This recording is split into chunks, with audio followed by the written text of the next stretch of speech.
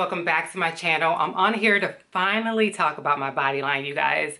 It's called Mila Jae Body. That's M-I-L-A-J-A-E Body, B-O-D-Y. I'm nervous, you guys, because I've been holding this in for so long.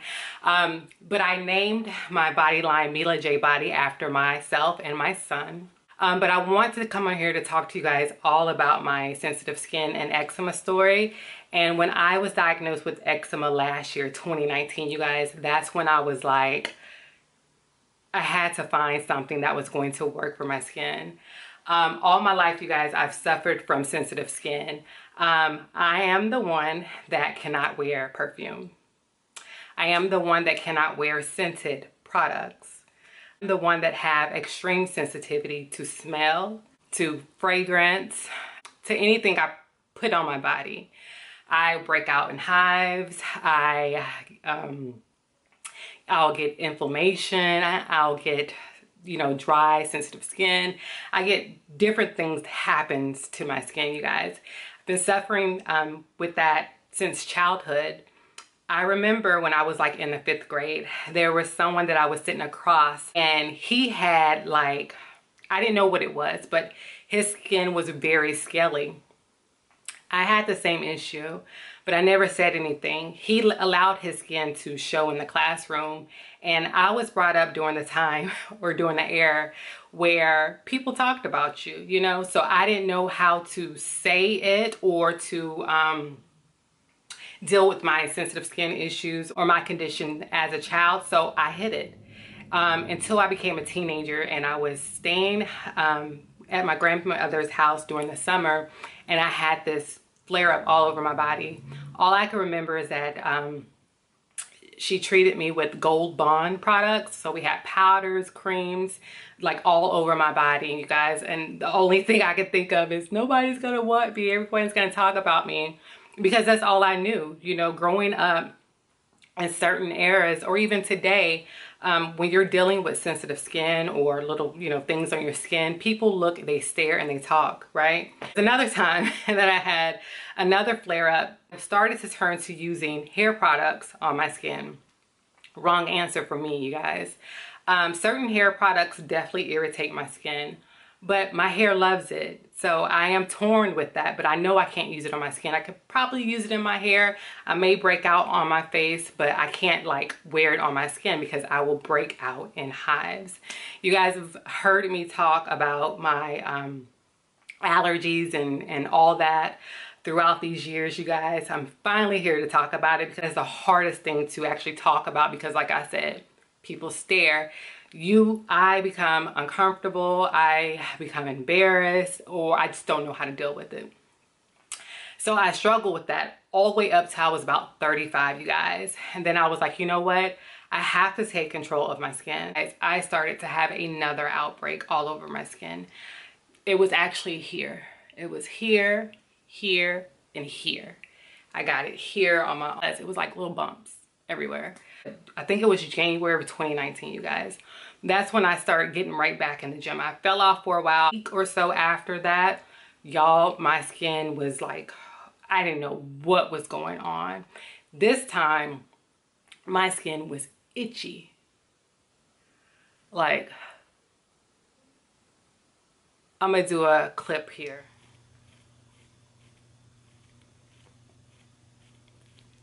I went through that for so long, not knowing what it was. So I stopped going to the gym thinking I caught something at the gym.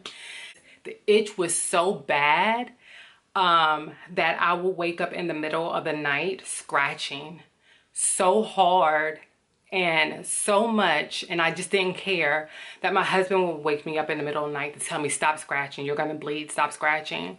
All I could remember was I needed something to calm it down. If I just had a shot of this or a shot of that or something, I just need something to calm it down. So I'll go underneath my cabinet and I will start using things that just didn't work on my skin. Went to my doctor leading with, hey, I think I have wingworms. And she was like, this isn't wingworms. She looked at my skin. She's like, it's not wingworms. She was like, stick out your tongue. I stuck out my tongue and my tongue was white. And she was like, it's something you're eating. What are you eating? Are you eating dairy, ice cream? I'm like, well, yeah, I'm eating a little bit more ice cream. You're like, well, stop eating ice cream. If you stop eating ice cream, you'll see your skin will calm down. I'm thinking, never heard of that before, but I'm like, okay, stop eating ice cream. She's like, you can do some home remedy with some African black soap and coconut oil. I'm like, that's it. I don't get a prescription. Can you recommend some, you know, some cream, something? And at that time, you guys, I was like 4 months to my cruise. So that's the reason why I didn't even talk about my cruise before it happened, you guys, because I was going through so much with my skin.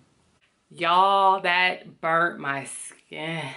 It burnt my skin. And then after I put coconut oil on top of it, just burnt my skin. It made my skin drier. The itch was more intense. It was just horrible, you guys. Didn't know what to do. I had a family emergency. I went to my hometown. On the road as we were coming back hometown, you guys, I had scheduled an urgent care visit that Sunday that we were coming back in town. I went to the urgent care. The urgent care was like, I was telling them all my symptoms and, you know, things like that. And they were just looking at me like, girl. And basically she said, like, you've never heard of eczema? And I'm like, no, what's that? Didn't know what eczema was. I've heard of it, didn't really know what it was. She prescribed me, was it prednisone? I was prescribed prednisone. Now, if you guys know me, like know me, I'm not the one that takes random prescriptions like that. So before I even took it, you guys, I had to do my research on it. Did research, I couldn't even sleep. Mind you, I haven't been sleeping for days anyways. Couldn't sleep. All I was reading about was moon phase, side effects. You don't want to be on this long term. It'll drive you crazy. It'll do this, it'll do that, you know. And then I start reading about eczema, researching about that. And then I was looking into my birth control pills. I was like, oh, okay, I got it. I can't take this. I can't take that. I was reading things about my diet. I had to go vegan or gluten free and some things. I'm like, okay, I can do a little this and that. And then I think I was reading something where I had to drink like celery juice, or it was just so many things. And I'm like, oh my gosh, got to change my lifestyle. Also read that I couldn't take, you know, hot showers. That irritates it. I'm like, I love hot showers. Like, I'm like, this cannot be my life, you guys. So of course, if you've ever had eczema before, if you know that itch or that pain or that constant,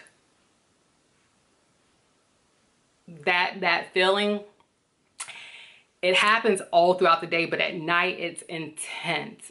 I was so upset with my doctor. Remember, you guys, I was at work and it was so embarrassing at work, carrying around. I think I was, I think they had, at the urgent care, they had recommended CeraVe. Didn't like it at all. It was thick, it was itchy, it was dry. When things dry on your skin, it just does not feel right. It just made it worse. It's so intense, you guys. And there were so many things. I don't even want to get into it because there were so many things that I was recommended, things that I tried, things that I bought that I can't even pronounce. I spent so much money, you guys, trying to heal my skin. I was at work, I remember on my lunch break, and that's when I realized that, hey, people can hear you from your car phone. Because I was calling my doctor. I wasn't cursing or anything like that, I swear. But I was like, hey, I went to the urgent care. You know, you didn't tell me this. What is this? You know, we've already done my blood work, you know. What's going on? Is this in my blood? You know, didn't know what it was. Like, what is it? Let me know. I need to know more about it.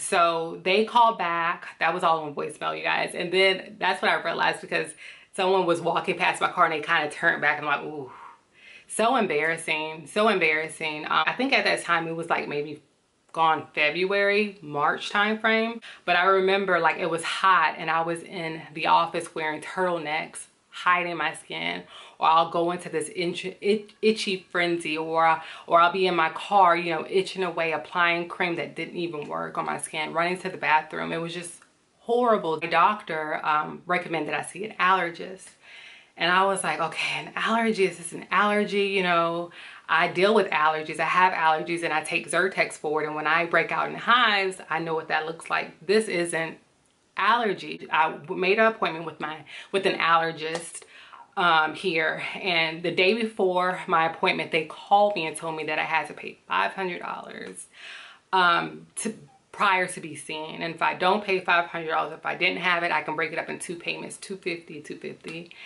And I was so desperate at that time, you guys, because we're about to go on a cruise in like a month and a half. I have this itch going on. I can't sleep. My skin's breaking. And to the point where with eczema, my skin started to get, it was purple.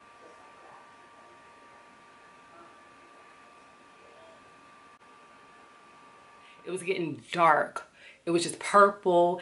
It was raised. It was just horrible. I paid it $500. Paid it, pissed off. Even before I went there, I told them about my skin condition. And I felt like they heard me, but they didn't hear me. When I got there, I felt like they was trying to sell me something, which was some allergy drops, you guys. They did like a prick test. I knew I was allergic to grass. I know I'm allergic to cedar. I'm putting allergens in your skin. They're testing you for allergies, and my skin broke out in hives. I see that all the time. I knew exactly what that was. But I'm like, but what is this? What is this? What is this? Tell me, what is this? Y'all, they were like, have you ever heard of dermatitis? Like, oh my gosh, I'm at the wrong place.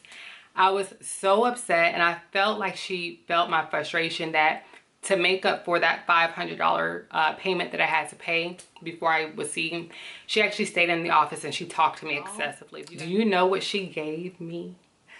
She asked me, did I want a Zyrtex or a Claritin? And I was like, hell no.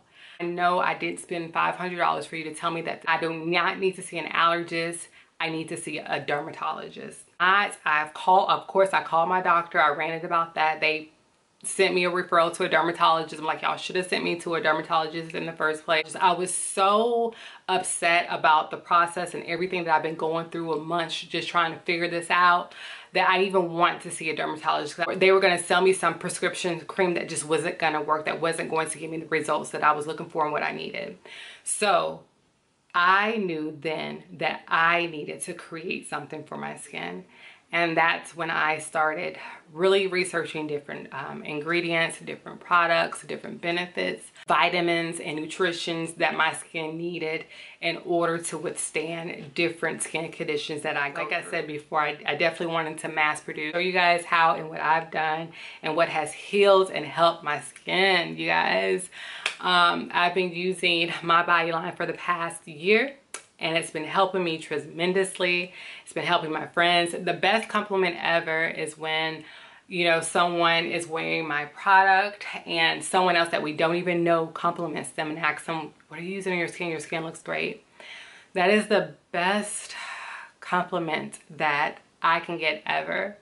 Because all I want to do is help. And when I get so many of that, I'm like, I really need to put this out and help those that are truly interested, who have skin conditions or may not have skin conditions and just want to glow or to use something that's more natural and organic. Now, I want to say here, you guys, I am not a physician. I'm not an esthetician. I'm not a dermatologist. Mila Jae Body products are formulated and created based on experiences with sensitive skin, dermatitis, eczema, acne scars, hyperpigmentation, inflammation, sensitivity to smell. I deal with it all, you guys. I'm going to be launching really soon, and I'll tell you guys more about that in the next video. But for now, you guys can follow me on Instagram at Mila Jae Body. On Instagram, there is a link that says be the first to know. When you click that link, it says be the first to know when we launch. If you guys subscribe to my mailing list there, you guys will be updated on my launch date when that's official. I'm definitely going to be doing a giveaway soon, so just make sure you subscribe to that mailing list. That way you'll be notified once I do the giveaway, and I think I'm going to do the giveaway next week when I introduce you guys my first product. So I hope you guys enjoyed the video, but I wanted to come on here transparent, open, and honest, and just have a very open conversation about skincare. I definitely want to mention that my products are not going to help alone. You have to make sure that you're moving around, you know, make sure your blood flow is great, that you're hydrated with water, that you're eating, watching your diet and things that you put in your body. Okay, so I hope you guys enjoyed the video. I'm gonna let you guys go. Follow me on IG, and I'll see you guys in the next video. Bye.